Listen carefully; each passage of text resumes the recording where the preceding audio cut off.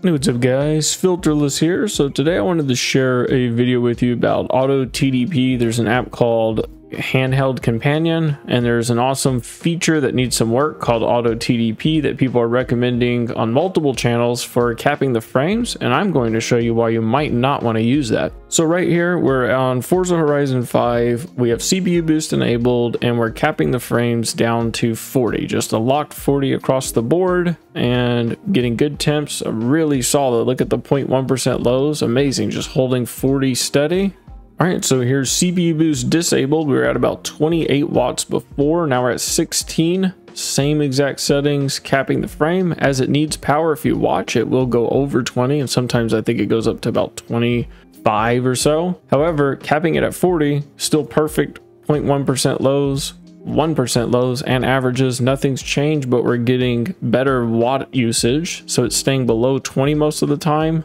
So that's a pretty significant savings to be getting across the board non-stop. And you can see right here, look at that, 27 when it needed it still. And then you can see it drops back down when it doesn't need it. So we're at 17, 16 watts. So it just depends, but still a perfectly steady frame rate.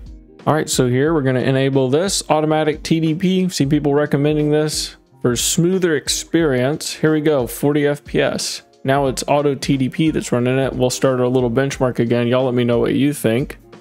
Great wattage. Look at it going down even lower. So we're saving on wattage for sure. Look at that, 12 watts. That is amazing. Now look at the look at our frame time of our 0.1% lows. This game is, it's not just jittering, it is actually rubber banding on every game I've tested, which is why I haven't done a video on this program. I think it's going to be amazing at some point. However, to recommend this over using RTSS to cap the frames, look at the frame time graph. The whole game is slowing down, speeding up. It's actually making it difficult for me to even drive the car.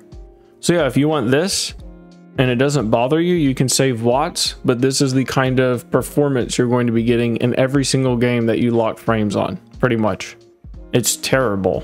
Like, this is absolutely terrible, unplayable. I would return the unit if this is how it performed. All right, so here is Crysis Remastered. We are running with CPU boost enabled once again, starting off with that, and locked at 40, perfect 40 FPS. And you'll wonder why I'm looking at the sky, because I'm going to show you something with Auto TDP here in a minute, and one of the main issues besides the rubber banding. So here we are, locked 40, only 20 watt usage. This is with boost enabled. We're locked at 40. The fire's a little more intense. All right, so here we're just disabling it just to see if it makes a difference. All right, and so here we are looking at the exact same thing, 40 FPS. We're at 12 watts now. So instead of 20, we're sitting around 12. So close to just half the watt usage when we're running around with it off. For the exact same performance with CPU boost disabled when you're capping the FPS. All right, so here we go. Let's turn on automatic TDP, 40 FPS again. I've removed the RTSS cap. So we'll go and reset that frame time, run around like we did before. So there you go. That's what you're gonna get when you use Auto TDP to limit the frames. Look at the wattage though, 8, 9 watts. That is amazing. And I want to say this tool has awesome potential. I'm not bashing the developers of it. I think it's amazing. It's going to be a great tool once it's kind of ironed out. But to be recommending this to people, to get this, setting a FPS limiter, don't worry about boost, don't worry about anything else. You can just set it in here, and this is what you get. Seems a bit ridiculous to me. That's why I haven't recommended this tool to y'all yet. If you want to try it, it is kind of fun to mess around with, but look at the just insane jitters and stutters. We look at the sky as soon as we bring it down.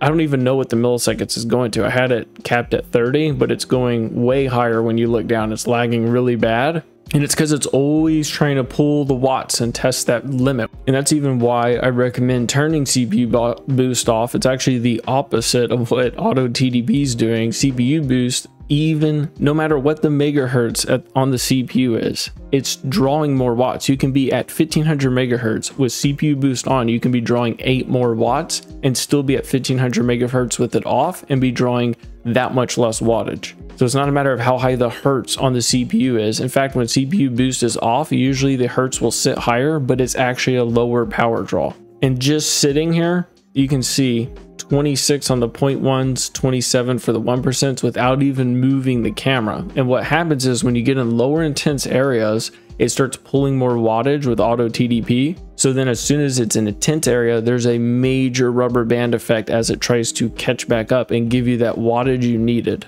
And I think one way they could fix this is actually allow it to run 1, 2, 3 watts higher than the very minimum. So it has a little bit of headroom as you're moving around. It might be a little more consistent experience, but it would use a little bit more power. And for the last little bit, I just wanted to show you all CPU boost on. It's only drawing 18, looking right here, not moving around. Then here we just disable them again. And you can see looking in the same area, we're at 11 watts now.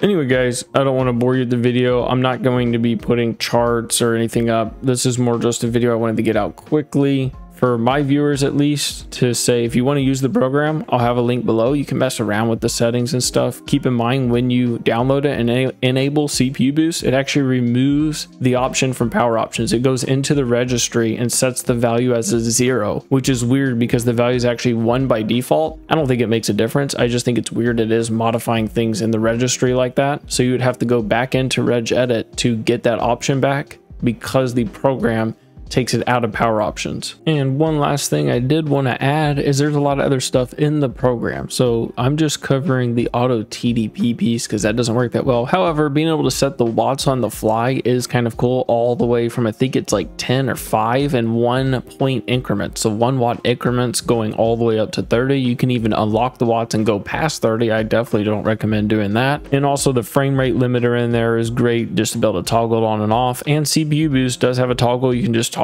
it right on and off, and there's a lot of shortcuts that you can add for volume, brightness, different things. There's a lot to the tool that is cool. I just wanted to cover this piece and this, and once it's more refined, I'll probably have a really like in-depth review for you guys. Anyway, guys, if you did enjoy the video and you got some value from it, make sure to hit the like, sub button, and I will catch you on the next one. Peace.